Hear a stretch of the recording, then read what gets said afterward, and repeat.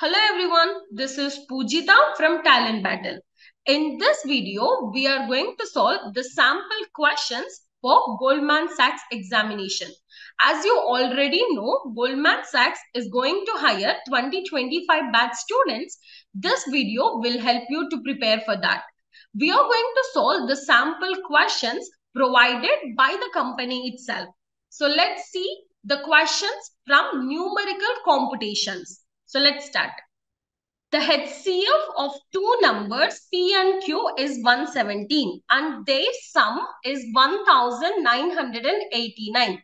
If L and M are the maximum and minimum differences between P and Q respectively, find the value of L and M. L minus M. They are asking what is the value of L minus M. So there are two numbers which is going to have the sum as the sum of the numbers is 1989 and the HCF of the numbers is given as 117. Now there we do not know what are the numbers. There can be so many possibilities for this. We need to identify what are the numbers, and the maximum difference between the numbers is L and the minimum difference between the numbers is M. That they has given. Maximum difference is L and the minimum difference is M. And they are asking us what is the value of L minus M. See, for suppose, let us take the sum of the numbers is 10 and the HCF of the numbers is 2. Let us take. So what are the fates that are possible? We can say 2 and 8, sum is 10 and the HCF is 2. 4 and 6 is also possible. Sum is 10 and the HCF is 2. That's it. 8 and 2 is also same. Now look here. If I take these two numbers, the difference is 6. Between these two, the difference is 6. And if I take these two numbers, the difference is 2. So the maximum difference can be 6 and the minimum difference can be 2 also. So there will be some pairs of numbers like this. Okay, so first we should identify what are those pairs. In that, L is the maximum difference between the numbers and M is the minimum difference between the numbers. And how do we solve? How do we approach? Actually, if you have a little bit idea about LCM and HCF, there are various methods to solve this kind of question. So let's solve the question now. That is just the explanation. Before example I took is just the explanation. Now, always remember, if there are two numbers, numbers will be definitely a multiple of HCF itself. That means you can see the first number as 117x and second number as 117 into some y. Numbers should always be definitely a multiple of HCF only. Whatever the HCF is there, that multiple itself. Okay, now for suppose if I say you HCF is 5, then the numbers will be 5x and 5y like this. So I has written this. They clearly told the sum of the numbers is 1989. So if I add both of them, means 117x plus 117y should be equal to 1989. That implies value of x plus y will be how much? 1989 divided by 117. 117 if it comes this side. So let's divide it. 1989 divided by 117. It will give you approximately 17. 17. Okay. So the sum of x plus y should be 17. So x plus y should be 17. Now we need to identify the difference between these two numbers. The difference. How can we identify the maximum difference? If we want to get the maximum difference, x and y gap should be more. For suppose x plus y is 17. X plus y is 17. The highest gap where we can get when x is 1 and y is 16. This is one possibility. You can even take 16 and 1 also. 1 and 16 is the only possibility because if I take x as 0, a will be 0. 0 you cannot take. So 1 and 16 is the maximum gap we will get here. So let us substitute for suppose x is 1, then a value will be 117 and b value will be 117 into 16. Right, 117 into 16, which is 1872. So how much is the difference between them? Value of L will be equal to 1872 minus 117, which is 1000. 755. This will be the value of n. This is the maximum difference we can get because a cannot be reduced more than 117. And what is the maximum values they can take? That is 9 and 8. 8 and 9 also you can take. It is no problem. We are just identifying the difference between them. 9 and 8 itself, maximum. Both of them should be the maximum possibilities.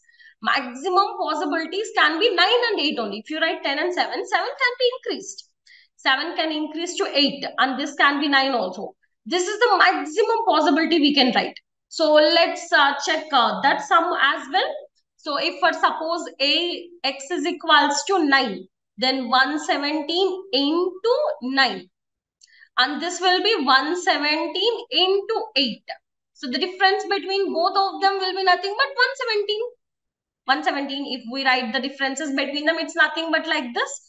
Minus 117 into 8. So it's 117 into 1. If we take 117 as a common, so 117 is the minimum difference. Minimum difference will be 117 and the maximum difference can be 1755.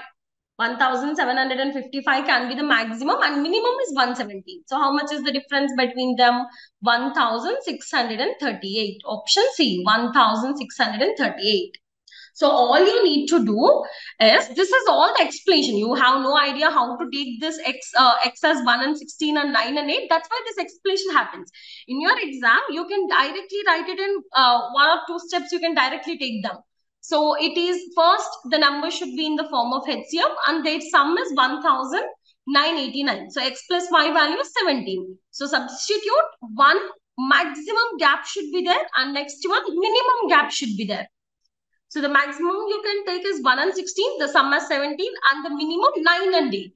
If I substitute, those will be the values of L and M. So the differences between both of them is 1638. 1638, the difference between both of them. So this is the concept by using HCF. HCF. Option C is the correct answer. Now a question from log. Whenever we have log, there are various formulas we apply for log. Now they give log 5 base 70 is equal to A and log 7 base 70 is equal to B. Now they are asking us to find out the value of log 70 base 16. Okay, base 16 should be there. Fine. So everywhere, I just make sure the base should somehow make 70.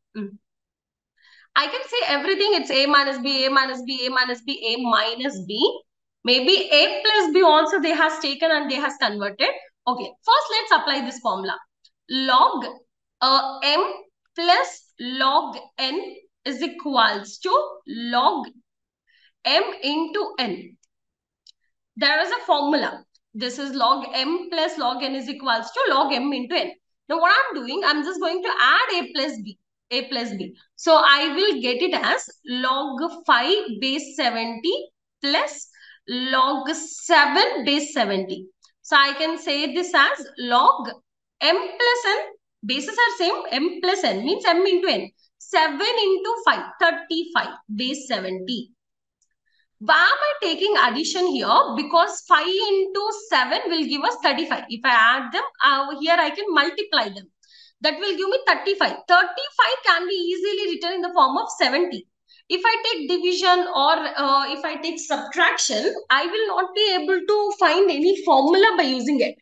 Now I know A plus B is equal to this. Now can I say 35 as log 70 divided by 2? 70 divided by 2 base 70. Log 35 can be written like that. 35. I'm just writing 35 as 70 by 2. I did not change anything. 35, I just wrote it as 70 divided by 2. 70 divided by 2 is nothing but 35. It's very easy for us. That's why I wrote. Now, this one, there is one more formula. Log M by N is equal to log M minus log N. So, I'm going to apply this. Now, I can say this as log 70 base 70 minus log 2 base 70. Okay. Now log A base A is always equals to 1. So this, if this both base and the number is same, it's always equal to 1. Means A plus B is equal to 1 minus log 2 base 70. Okay. So this I got. Now can I say this as log 2 base 70 is equal to 1 minus A minus B? So this will go this side, and when this comes this side, both of the symbols will become negative. So this I got. Why am I writing like this is because if you observe, we have the base 16. 16 can be easily written in the form of 2. That's why I'm trying to make something out of 2 here. Now, until here, I hope you all understood. Now, there is various formulas. We can even apply one more formula. Log A base B is equal to 1 by log B base A. If we write it to the denominator, we can actually reverse like this. So, I can say 1 by log 70 base 2. Or yeah, let's not write like this because maybe base in the numerator will only help us. Yeah, let's multiply this equation with 4 on both the sides. So 4 into log 2 base 70 is equal to 4 into 1 minus A minus B. Now, if here it is there, log A to the power of n is equal to n log A. If it's in the power, it can go to the front. Or if it is in the front, it can go to the power. Now, this can go to the power. So, this can go here. So, that becomes 16. So, log 16 base 70 is equals to 4 into 1 minus A minus B. Now, I will use this formula. So, if this goes to the denominator, it will be base 16 is equals to 4 into 1 minus A minus B. Now, what is the value of log 70 base 16? If it goes this side and this side, it will be nothing but 1 divided by 4 into 1 minus A minus B. So, what is the answer? Option B. Option B. So, make sure that you write somehow in the form of 2 because 16 can be easily written as 2 to the power of 4. 5 into 7 is 35. That is the only easiest thing for us to do. 35 can be written as 70 by 2. And we can write it like this. Then we multiply with 4 on both the sides. Then 4 can go to the power. Once 4 goes to the power, we can apply this formula to reverse both of them because we want 16 in the base. That's why I'm going to convert. I'm going to apply this formula now. And then we get the value. Option B. There are 4 students, A, B, C and D, each having certain amount of money. The average amount with them is 300 rupees. We all know the formula average is equals to sum divided by the number. Always write in the form of sum. It's very easy for us to calculate the problems. So I can say sum is equals to average into number. So instead of writing average everywhere, I will directly take sum. Now they clearly told us average is 300. So can I say A plus B plus C plus D is equals to sum. Sum is how much? Number into the average. 300 into 4. Number is 4. So 12 and 1200. So the total amount with them will be 1200. If the amount with A and B are increased by 20 and 30% respectively. So A is increased by 20%. Means for A, 20% of A will be added. Means it will become 1.2A. And B will become 30% is added for B. B plus 30% of B, which is 1.3B. And C and D remains the same. Then the average is increased by 42.5. 42.5 increase means what happens? Previously 300. Now 42.5 increase means it will become 342.5. 342.5. Now how much will be the sum? Sum is 342.5 into 4. I already told you we are going to write everything in the form of sum itself. Sum is only very easy for us to do the problems. So let's write it only in the form of sum. Next, the average amount of them is increased by 42.5. Then instead of it, if A is increased by 30 and B by 10, if A by 30 and B by 10, means if A become 1.3A and B is 1.2B, and C and D remains the same, then the average is increased by 45 only. Means it will become 345. 345 into 4. Sum means again 345 into 4. Means it will become 1080. Okay, now if the amount of C is 22.27% is more than the amount of D, find the amount of C. They are asking us what is the amount of C. And this we will use. First, we will try to eliminate A and B by using these statements. Now, what I can do, I can just subtract these two equations. Or I can just say from, let's consider this is 1, 2, and 3. We can just subtract the equation. So what we will get, we can even do 3 minus 2 directly. Or else let's write minus also I can take. Minus 0.1A plus 0.1B.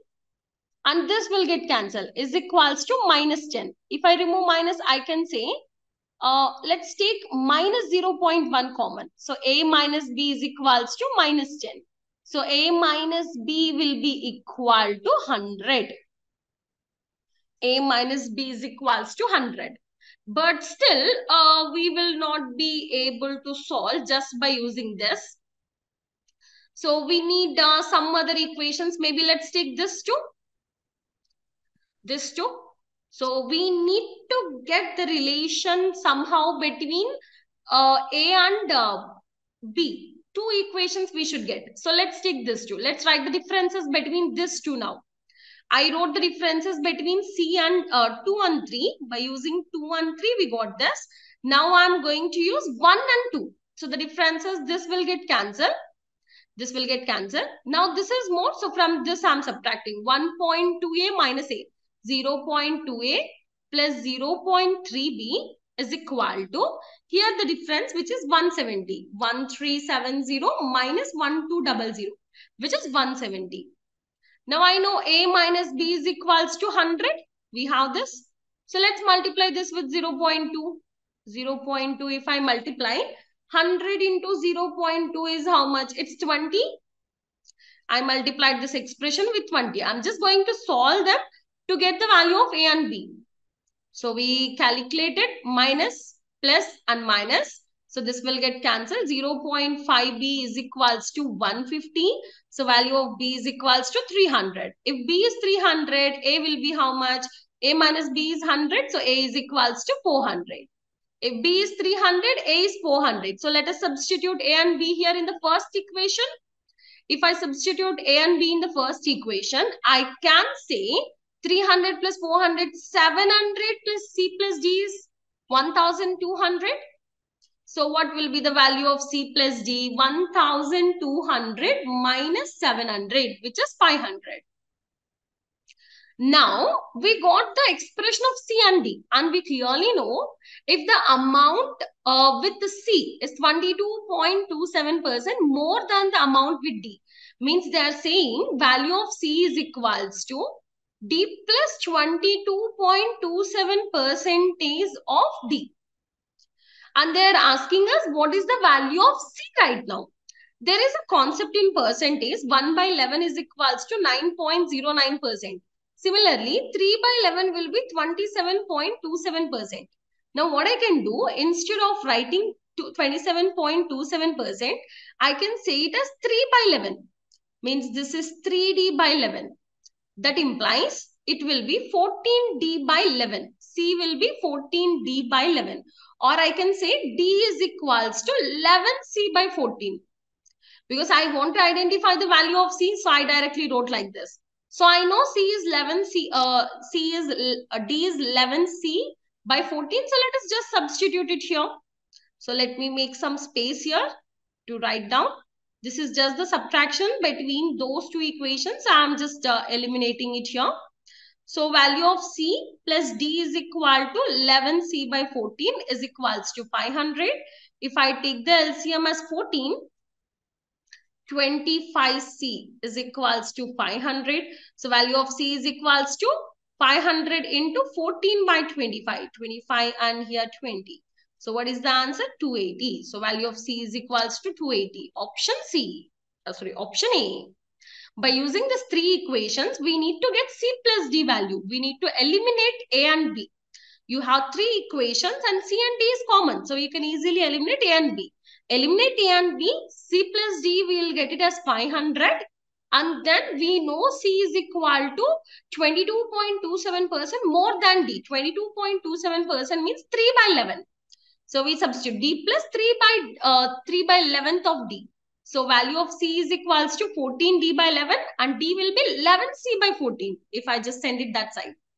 And we get the value of C by substituting it here. So what is the answer? Option A, 280. 280. Now one more question here. So we need to identify the equation. So this is a different kind. Maybe most of you might not know how to solve this. I'll tell you how do you do this kind of questions. If 5 and 6 are the vertex of 6x minus 2y plus 7 is equals to 0. The equation of a diagonal of a square, then find the equation of the other diagonal of the square. We need to identify what is the equation of the other diagonal of the square. So we need to actually identify the perpendicular slope, actually equation of the perpendicular. So what we do, whatever the equation is given, 6x minus 2y plus 7 is equals to 0, write it in the form of y is equal to m1x plus b. Write it in this format. Y is equal to. Write it in the form of y is equal to. Now, for suppose let us send 2y this side. So I can say 2y is equal to 6x plus 7. So what will be y? Y is equal to 3x plus 7 by 2. 7 by 2. So 2 will be divided for both of them. So 6 by 2 is 3 and 7 by 2 is, instead of taking it as 3.5, I just took like this. Now, this is the value of m. Y is equal to 3x plus 7 by 2. This is the value of m and this is the value of b here. Okay, but we don't consider this b. What we are supposed to find out, we just want this m value. M value. So m1 is equal to 3. You need to find out something called m2. And remember, m1, for suppose if m1 is equals to a by b, m2 should be equal to minus b by a. Because if you do m1 into m2, it should be minus 1. Okay, so if m1 is a by b, m2 should be the reciprocal and negative symbol. It should be the inverse of it and negative symbol. So m2 here should be minus 1 by 3. m1 is 3 by 1. So m2 should be minus 1 by 3. Now we need to find out y is equal to m2x plus b. There will be a different constant. This constant is different. For this equation, constant is different. Just write it in the form of y. Find out the value of m1. By using m1, find m2. Now substitute m2 here. Y is equal to minus x by 3 plus b. Now to get the value of b, we are going to substitute the vertex 5 and 6. X value is 5, y value is 6, x comma y is 5 comma 6. So 6 is equal to minus x by 3. X is nothing but 5, we got it. Let's substitute x also as 5 plus b. That implies value of b is equal to 6 plus 5 by 3. If it comes this side, it will become 6 plus 5 by 3. If it comes this side. So how much is this value? Now 6 plus 5 by 3. We can write it like 18. 18 plus 5, 23 by 3. So this is 23 divided by 3. So value of b also we got. So we need this expression now. So we know value of b right now. We know value of m2 also. So just substitute. Y is equal to m2 minus 1 by 3x. And how much is the value of b? We got 23 by 3. You need to find out value of b and you need to find out m2. To find out m2, what you do? You substitute the equation in the form of y, get m1. Reciprocal with a negative symbol. If it is negative, just become positive. In opposite symbol, you can say. Okay, reciprocal with the opposite symbol is M2. Then substitute this values to get value of B. So we got B. Now if I send 3 this side, 3y is equal to minus x plus 23.